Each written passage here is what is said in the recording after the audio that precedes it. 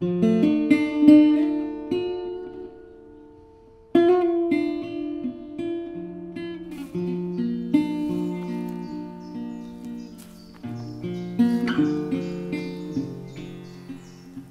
my hands, your small breasts are the upturned bellies of breathing fallen sparrows.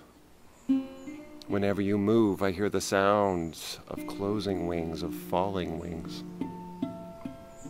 I'm speechless because you've fallen beside me, because your eyelashes are the spines of tiny, fragile animals. And I dread the time when your mouth begins to call me a hunter. When you call me close to tell me your body's not beautiful, I want to summon the eyes and hidden mouths of stone and light and water to testify against you.